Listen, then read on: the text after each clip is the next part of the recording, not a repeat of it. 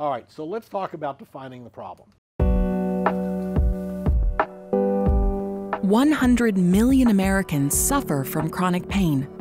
That's 1 out of every 3 suffering from migraines, fibromyalgia, neck and back pain, rheumatoid arthritis. The list goes on. It's more than those who have cancer, diabetes, and heart disease combined. Chronic pain affects our lives drastically. 47.5 million people reported a disability last year. The 2 largest groups were chronic pain patients with arthritis or back and spinal problems. Medical and lost productivity expenses cost Americans over $600 billion each year. There is a huge overlap of chronic pain patients suffering from depression, anxiety, or PTSD, conditions which alone cost an additional $138 billion a year. The success rate for chronic pain and depression treated separately is 47%. Over 50% of patients suffer from both, making successful treatment an abysmal 9%. Narcotics sales are through the roof for chronic pain sufferers, but research shows they just don't work. Narcotics can target the pain, but not the problem. It's time to rethink how we treat chronic pain. It all starts in one place, the brain. New research shows chronic pain and depression are not diseases, but symptoms. These symptoms are the result of an inflammation in the brain brought on by a host of factors, including prior injury or disease, environmental factors, even stress and emotional factors. A brain on fire. We need a completely new approach to research and treatment. Instead of masking the pain, doctors can focus on identifying and treating the sources of the inflammation, increasing the successful treatment for patients. There's still much to learn about how inflammation starts, what makes it better, and how to prevent it. Let's bring together the world's experts to find a cure and bring hope to chronic pain sufferers. It's a massive problem. It's a massive problem from an economic standpoint. The human toll is absolutely beyond conception. We have a huge number of people struggling every day to get through the day. We have a huge number of people looking for answers. And the problems are multiplied by what we in the medical profession do, because we don't treat the disease that we're actually struggling with. What we treat is the symptoms, and we have to quit treating that. This whole lecture is about what the disease is and how to go about treating it. So what's chronic pain? Okay, I don't have chronic pain. Well, wait a minute, my back hurts every single day. My neck hurts every single day. I have a generalized pain syndrome called fibromyalgia. I have migraines that are occurring 3-4 times a week. I have other headaches that are occurring every single day. Okay? This is chronic pain. Osteoarthritis. Most people with osteoarthritis do not have pain. A small subset of them do. There's difference. So just having osteoarthritis doesn't mean you should have pain. So if you're having chronic pain associated with that, then we're missing something. And we need to understand what it is. And it's not enough to just say it hurts because you have osteoarthritis. There is no correlation between X-rays, MRIs, CT scans, and pain. Okay? Just because it shows up on the scan doesn't mean that's the cause of your pain. It might be, but it doesn't have to be. And in fact, the majority of the time, it doesn't correlate. I have seen absolutely devastating X-rays with somebody with no pain whatsoever. And I see many X-rays and MRIs that are completely normal with people who are fairly incapacitated by their pain. So the scan doesn't tell us whether or not you have pain. You tell me whether or not you have pain. So the first thing that we learned a long time ago was, what if the beginning isn't the beginning? And this is a story that I relate in my book, or a similar story that's in the book, but what it talks about is a young woman who came to see us who was struggling with what's called complex regional pain syndrome, a really horrific pain situation.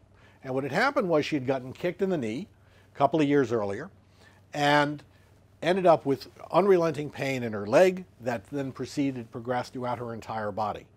Multiple medical interventions, several surgeries, and progressively worse. She went through a program at the University of Pennsylvania where they take these kids and put them through really rigorous physical therapy in an attempt to reset the pain receptors. They weren't quite sure what they were doing, but they figured they could reset the receptors, toughen these kids up. And in fact, it works as long as you're 16 years or younger.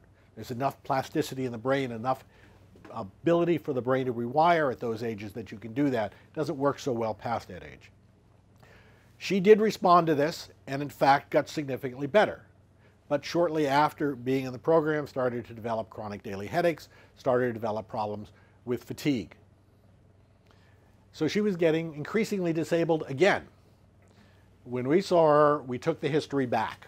So yeah, lots of kids at 15 years of age get kicked in the knee, but they don't develop pain.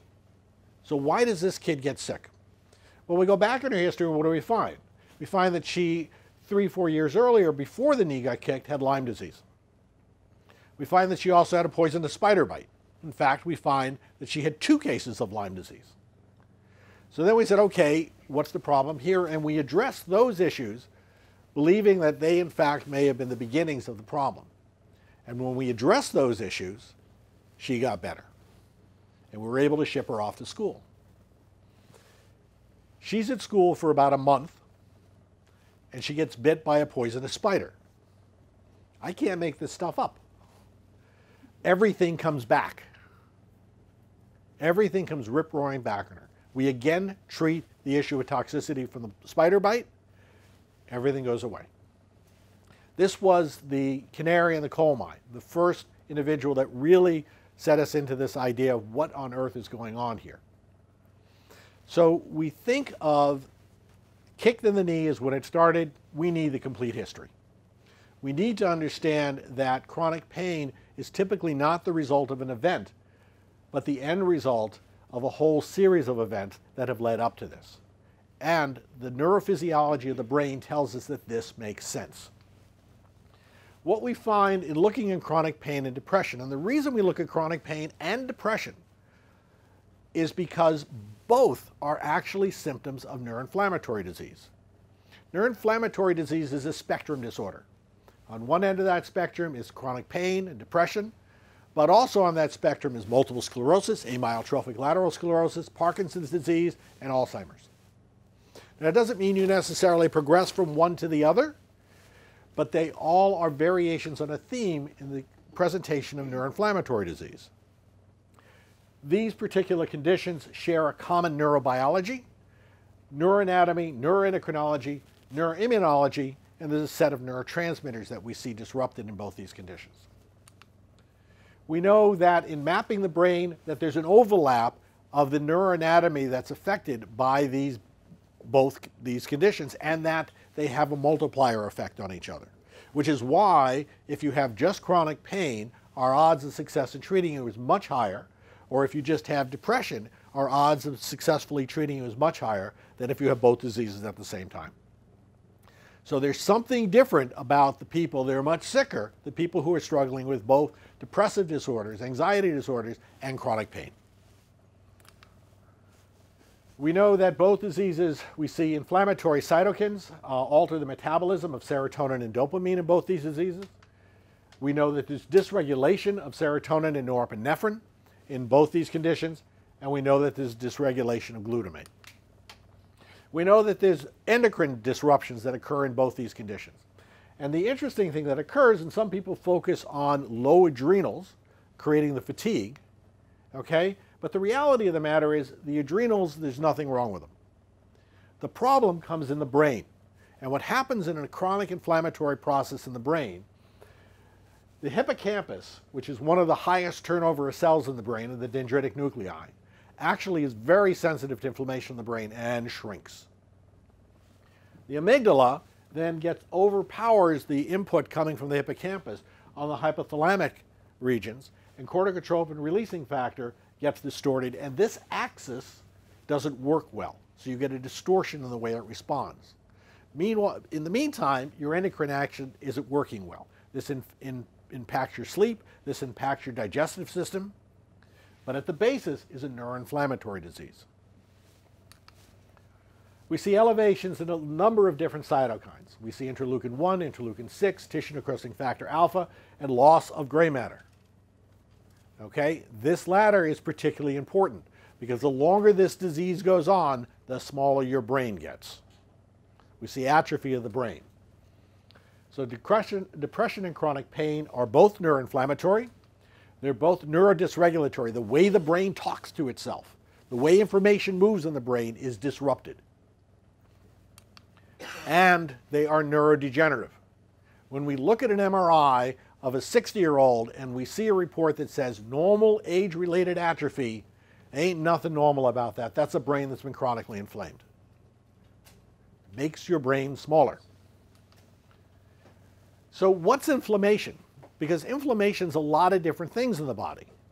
So inflammation, if you skin your knee and it gets infected, it gets red and pussy. What's happened there is you have an infection there. Okay, you have bacterial infection. The way you want to go treat that is with an antibiotic. You have hay fever, your nose is running, your eyes are itchy, you may have asthma. Okay, you're not going to use an antibiotic on that. That you want to use an antihistamine because the cells mediating the way that inflammation occurs in the body is different than what's occurring in the case of a skinned knee. So we need to understand what are the things that inflame the brain and how it reacts. Because if we understand that, we can begin to understand what questions we need to be asking in order to get the right solutions.